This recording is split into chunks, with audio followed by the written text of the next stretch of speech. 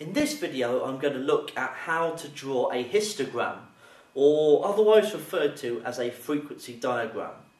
Now there seems to be a little bit of confusion between what is a histogram, what is a frequency diagram. At this stage with GCSE Foundation, usually we don't refer to a frequency diagram as a histogram, mainly because we don't want to get it confused with the type of histogram that students doing a higher GCSE will look at, in which case we'll be considering frequency density. In this case, what we'll be looking at is going from a frequency diagram, a frequency table like this, and then drawing it as what would look like a bar chart, okay, with bars of the same width. So you will notice that I've made sure that in my data I've got bars of exactly the same width each time. In higher, when you look at frequency density, you can have bars of different widths, and that's why you get into a much more complicated problem. Okay, and that's why we generally refer to those as histograms and these as frequency diagrams.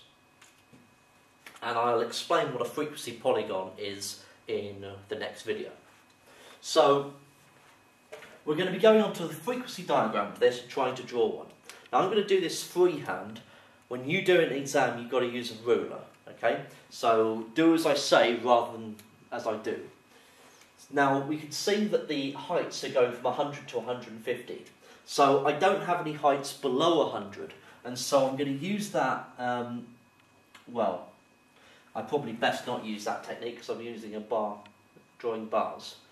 So, right.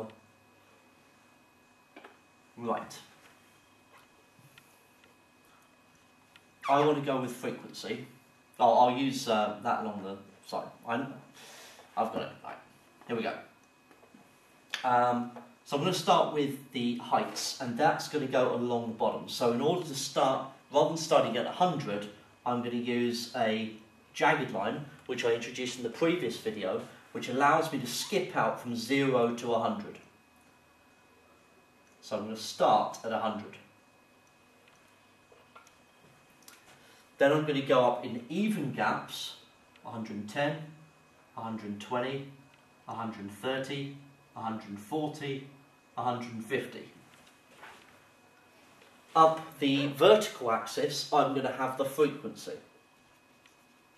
And I best label my axes, so that's height as x centimetres. And the frequency is going up from 5 to 30, so I'm going to have 0, 5, 10, 15, 20, 25, 30. And now I can draw my bars. So the first one from 100 to 110 is at 10. So, making sure I try and line this up as best I can. Okay, I'm drawing this freehand, so it's going to look a little bit wobbly.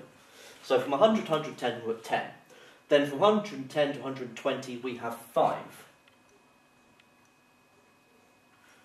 And then from 120 to 130 we have 20. So that's up there.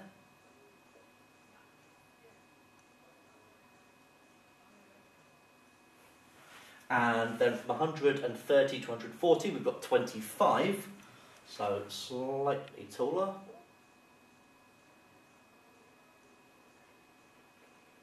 And then from 140 to 150 we have 30. So slightly taller again. Okay, and that is what my frequency diagram would look like. Now, there are some differences between the bar chart that we learned how to draw earlier, in an earlier video, to this frequency diagram. The difference is that there are no gaps between my bars, so that means that with no gaps, I am looking at a continuous line. And so I am looking at continuous data. So I don't have any gaps. That we use the gaps, the bar chart, for discrete data. But we can use a frequency diagram like this when we're considering continuous data.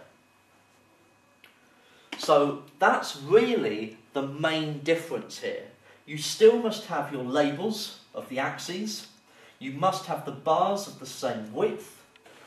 And if appropriate, you can employ this jagged line to identify that we've missed some values out, so that we don't have to have this big gap between 0 and the start of our bars. Okay? So the next video we're going to be looking at how this differs from the frequency polygon.